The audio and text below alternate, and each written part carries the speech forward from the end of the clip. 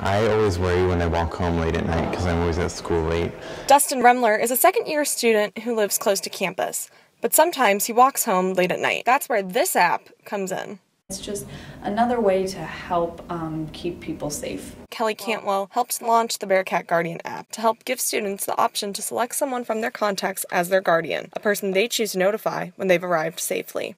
If you get home and you turn off your safety timer, then your guardian who you selected will just get a notification saying you deactivated your safety timer. The app also gives users the ability to send tips to 911 or UC Public Safety. Megan Dandler says it'll come in handy.